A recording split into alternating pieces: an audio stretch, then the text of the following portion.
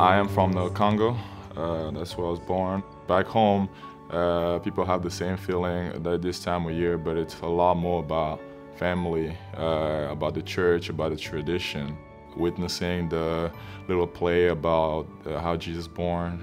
I've been part of the play actually twice. Once I was an angel, Angel Gabriel. The other one I was Joseph. And it's all about the grandma's food also after the church, because like everybody is around there, and when she said on the table, people are just running to the table because they know that food ain't gonna last because it's so good. My grandma, she raised all of us pretty much, you know.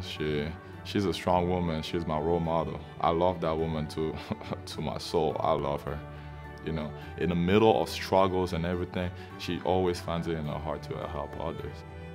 Honestly, I'm thankful to be alive. I survived war. I don't know where I would be today if I wasn't given a chance to play basketball and actually go to school.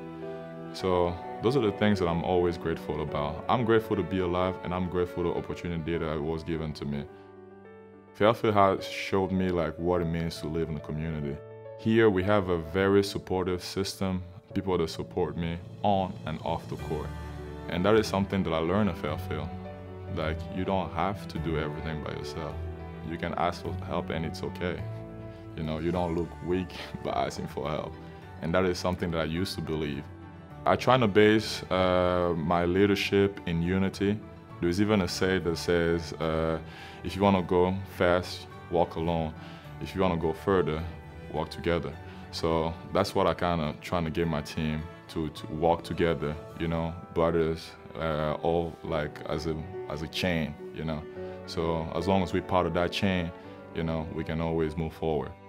I don't have to be the best player on the court, you know. I don't have to be the one making 30 points a game, but I definitely have to be the one working the hardest. And that speaks louder than just leading the team by talking.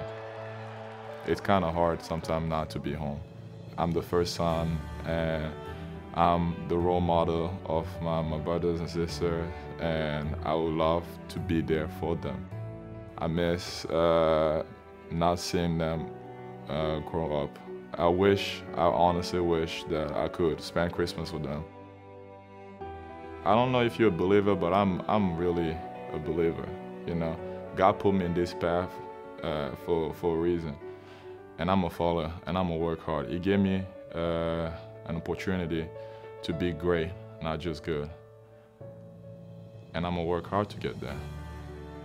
All I can say is be grateful for the people you have around you.